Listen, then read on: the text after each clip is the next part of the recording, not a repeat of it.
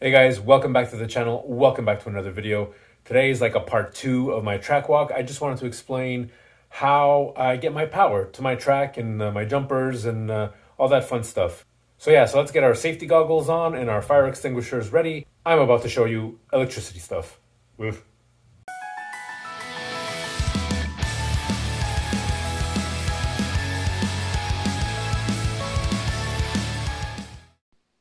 All right, guys, welcome trackside. It is December. It is a couple days before Christmas, so I figured what better way to help out Jen than to come downstairs and just, work on the track. And then I realized before I hide any of these wires or any of this power supply setup that I got going on here, let me just do a quick video of, it's never going to be quick. Sorry about that. Let's do a quick video of how I set up and what I did to power up my track. Yeah, so this power supply I got off Amazon. All the links of all the pieces and accessories I used will be in the description. I'll post links to that for sure. And these wires, with the exception of these wires, which are just standard, cable wires that I got off work, you can use pretty much anything. These are 18 gauge. And these wires here are your standard regular, any computer power plug will do. I'll show you that in a second. So let's get to the power source right off the bat.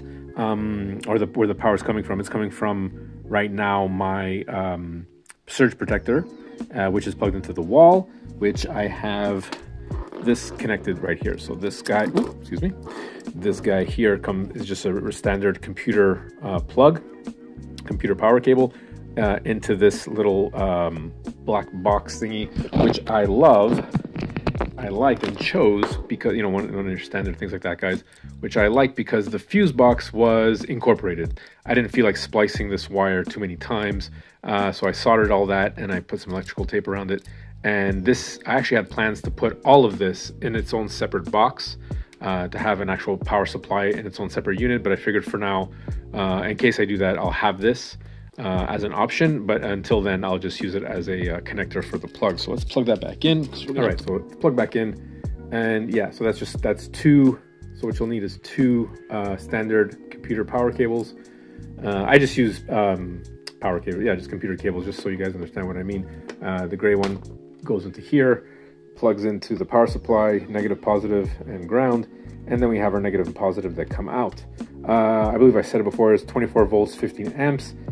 It's a little bit on the too much side. 24 volts meaning, we don't need more than 20 volts really for Carrera, maybe 2022. So 24, I knew I was safe. I knew I would never go up that high. I did choose the 15 amps only because I couldn't find the 10 ampere. And I thought that at one point I would actually split up the power supply to give me to do two things at once. But I realized, no, it's probably not a good idea. So it is now going to be a dedicated power supply to this track. And it's connected to this module, DP0515, I believe.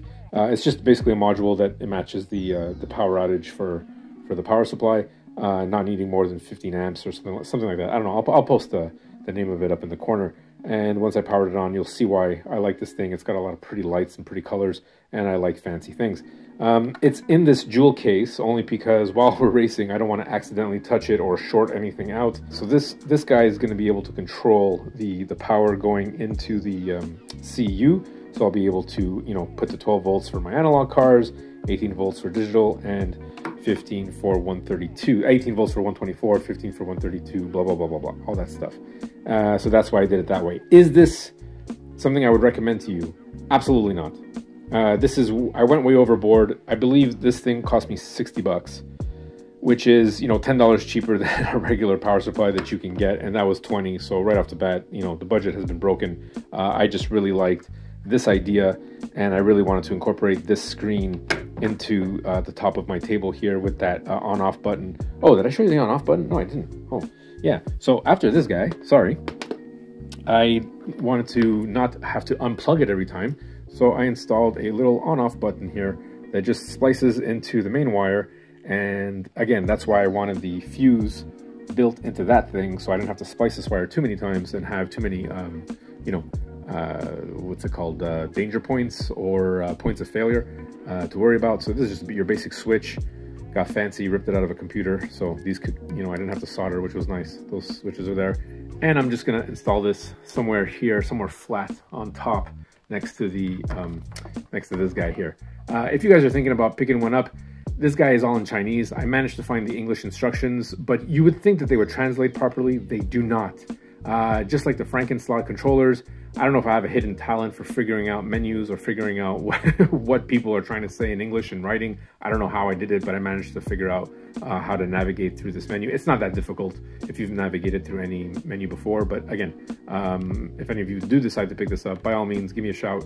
I will help you navigate the menu and how to set this all up for you. It's not that hard.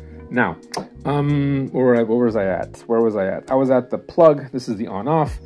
That's the control unit, goes into the CU, and then what I did was this wire right here, again 18 gauge, down into these connectors. So I split the connector that goes into the Carrera CU. We all know that it's got that fancy, funny little, this little Y guy here. I don't know what you want to call this. I mean, I'm sure there's a name for it somewhere.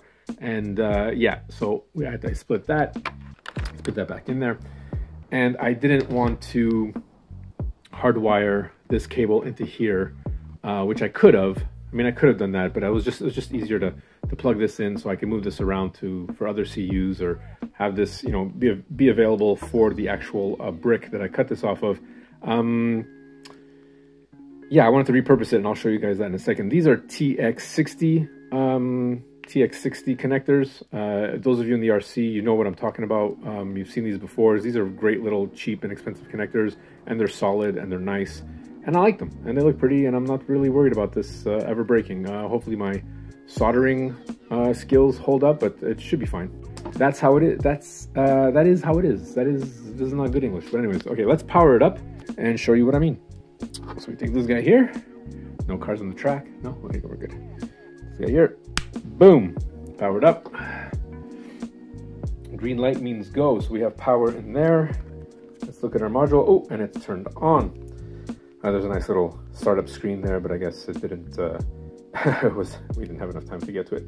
All right, so the red light at the bottom basically means it's off, and you see 0. The green is voltage, yellow is amperage, and the purple is wattage. And yeah, that's it. So now nothing is on, but it is set to the 15 volts. So it is automatically set to turn on to 15, so we can do digital 132, no problem. But now if I wanted to do analog, I would just hold down the M2 here, and M2 shows up, boom, switches to 12 volts. So now it's set to 12 volts, but it's not on yet. So what I like about this unit is that M2, M1 are presets that I've programmed, and they're right on the fly buttons. And the third preset would be to go back to the 15, which is pretty neat.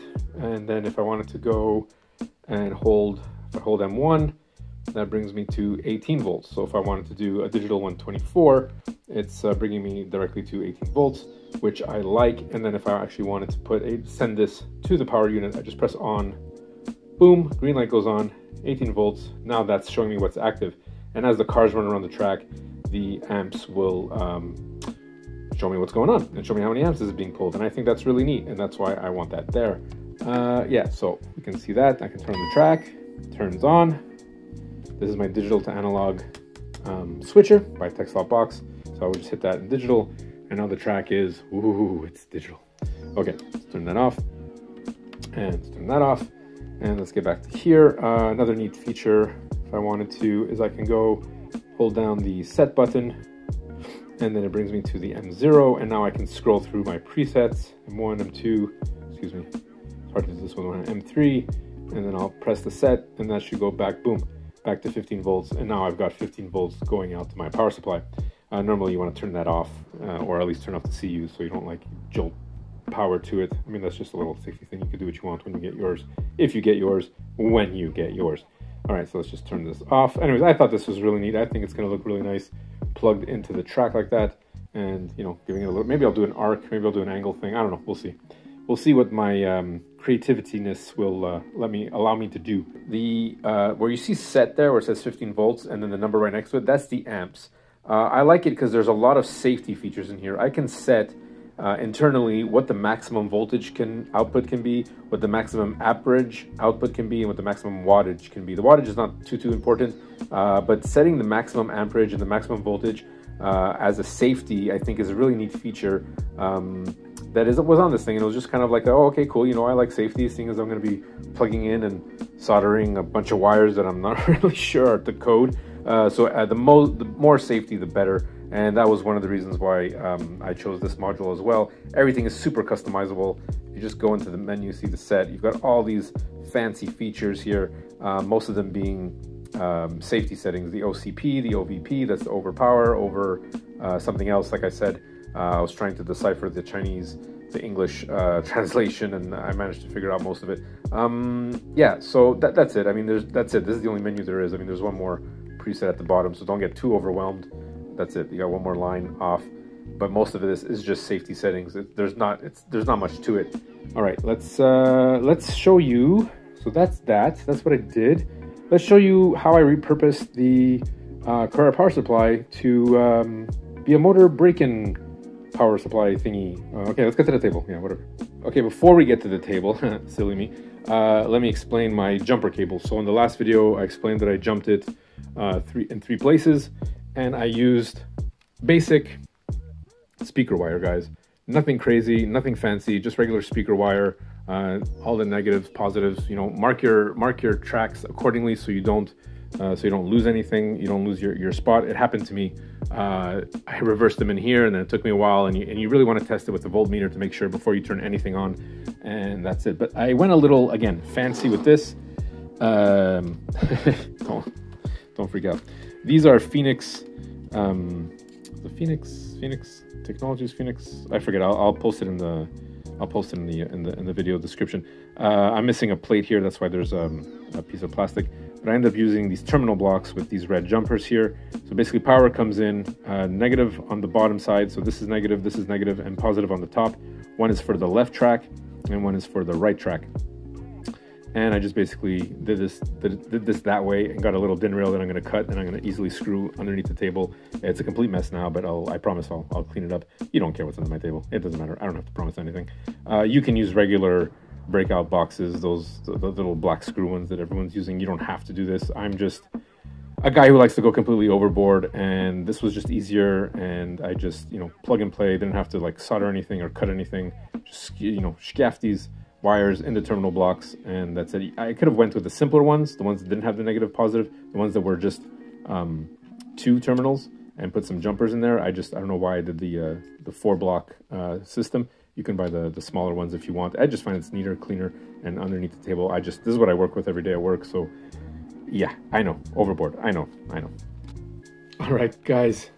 This is the leftover Carrera power supply, the 132. I mean, it's not really leftover. It's just, you know, we cut it here, and I decided to repurpose it to make sure I could reuse it if ever my power supply goes down. I have the original power supply, you know, as a backup to keep me running. And also, if ever I wanted to use another track, I wouldn't have to buy another power supply, especially for 132.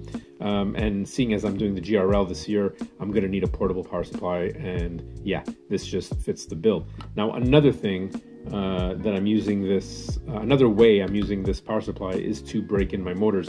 I finally started breaking in my motors at home, and I got this fancy little module here, another fancy module. This is actually less fancy. This is something that my buddy had on his desk, and I looked at it and I said, well, not this specific one, but we kind of worked on this one together. And I said, hey, listen, that looks really cool. Could you build me something, or could we put together something that could break in a motor with a voltage regulator and have an amp reading? And he's like, yeah, for sure. And we came up with this little guy. These are all parts that are easily accessible, and you can probably build one yourself. And I just got it here. It's kind of like a prototype because there's still a few kinks that I have to figure out, which I'll show you now. But other than that, it works pretty well for what it is. Plug it in. There you go. It's at maximum here. It's showing 14.9, which is the maximum the Carrera 132 will give out. That's voltage. At the bottom is amperage. And, you know, here, if we scroll it down, it goes all the way down to 1. So you can have 1 amp, 1.3 amps, all the way up to 14.9, which is pretty neat. I made a little extra connector here with the Carrera pin. I mean, it's not a Carrera pin. I think this is... I don't remember what the name of this pin is. I forget. I'll post it up in the corner or something. I forget. But this is the pin that clips into the motors.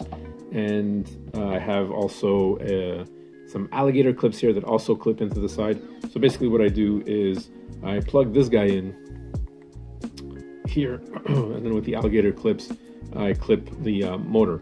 And then the motor will just turn and run, and then you can just break in your motor at whatever voltage or whatever method you use. I use a 369 method. I'm not going to get into that right now. Yeah, that's what this is for. I know I should be plugging this in, but what I did was, because I wasn't looking at the right connector, this is a female connector and I need a male connector that fits into this module. So that's why I'm not doing it that way, but that's why I didn't show you that way, just because I was really silly and I did the wrong connector. But anyways, no big deal. I'll just go back to my soldering station and fix that for the new year. But yeah, so we can, I'll plug this into the motor, break in the motor, no big deal. What I like about this module is that it has a short protector, so this red light will go on if there's a short, and there's a yellow light here that actually indicates when there is arcing, which is interesting.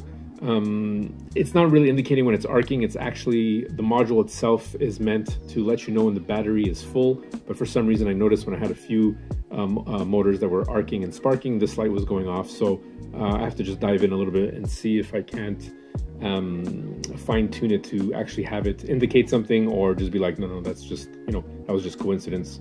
Like I said, I'm still figuring this little gadget out, but for right now, it does what I want it to do, and that's break in motors at various voltage.